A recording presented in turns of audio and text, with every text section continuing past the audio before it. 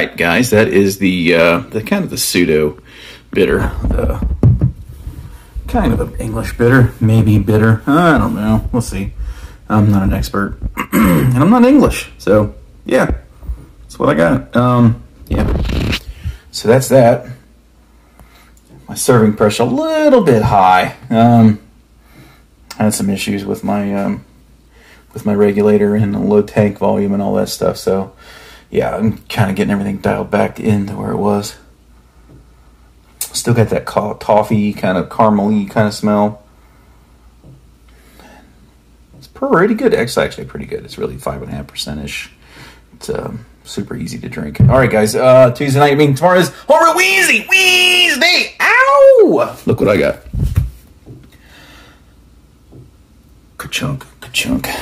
Well, let's go sit down and we'll talk about a few things. All right, guys.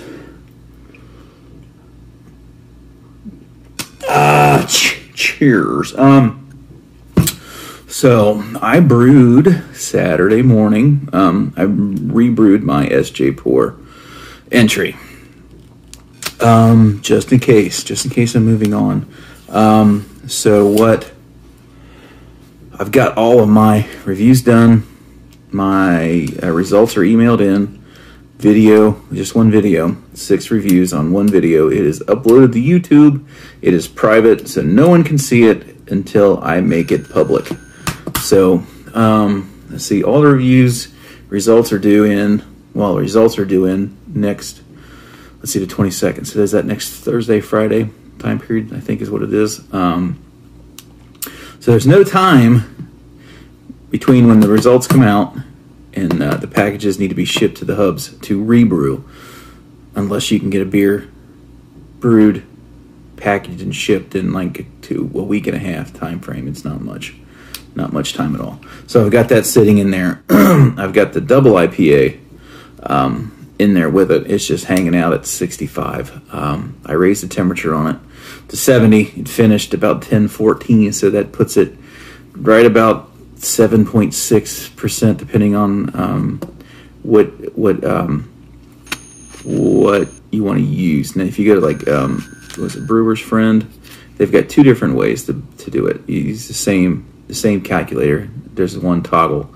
You can use two different methods, right? One method puts it at like 7.6. Another method puts it at 8%. So it's a DIPA, and it's there, and it is bitter AF. It's been a while since I've had a beer that's been real kind of West Coast kind of bitter, dank. That definitely fits the bill for that. So all that's done, ready to go. I just gotta, this beer will ferment out. It should be done fermenting probably this weekend. So then I'll proceed on with the fermentation and adjunct addition schedule per my first beer. So yeah, I hit all my numbers. The numbers were almost identical. They were within a point of each other as far as pH, pre-boil, and post-boil gravity. So everything was good.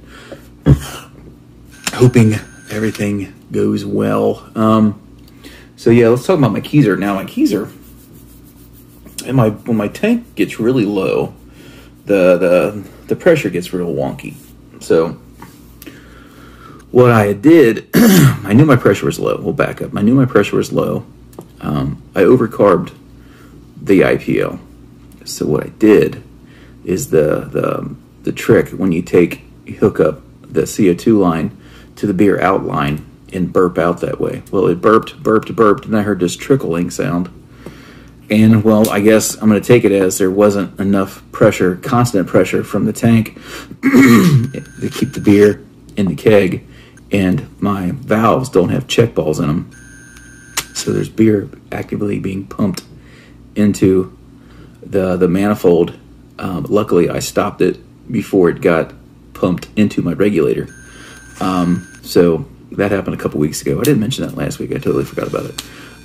So that day, I shut everything down, pulled my quick disconnects off the manifold lines, soaked everything in like PBW, soaked it for a few hours, then rinsed the bejesus out of it, then let it air dry. So everything's clean, everything's good. None of the valves are sticky. So I think I got everything out. But since then, I've been I hooked up the regulator, and immediately it's bounced up to like 20 psi or whatever. So I backed it down. And unbeknownst to me, I turned the damn CO2 off from the regulator. So my 2 kegs that I've got in there now were running strictly off of CO2 that was that was degassing from the beer. So I fixed my overcarb problem. Knowledge right there, right? Don't do it that way. So yeah, I finally backtracked, and I noticed that I had the CO2 turned off. So I turned it back on, and so I've been dialing down the pressure a little bit because it's a little bit too much serving pressure. So it gives you quite a bit of head there. So that's another thing. Just because you don't have a good head on your beer doesn't mean it's properly carbonated. There's a lot of things that go into a head on a beer. If you pour very gingerly, you're not going to get a head on a beer. You can take an undercarbonated beer, pour aggressively, and get a nice head on it, and still be undercarbonated. So a lot of the carbonation, all of the head that you see from these beer reviews, it's a combination of a lot of things. But don't get discouraged, young man. So yeah. So I got all that figured out. So basically that's it, guys. I don't have any footage of my rebrew. That's it.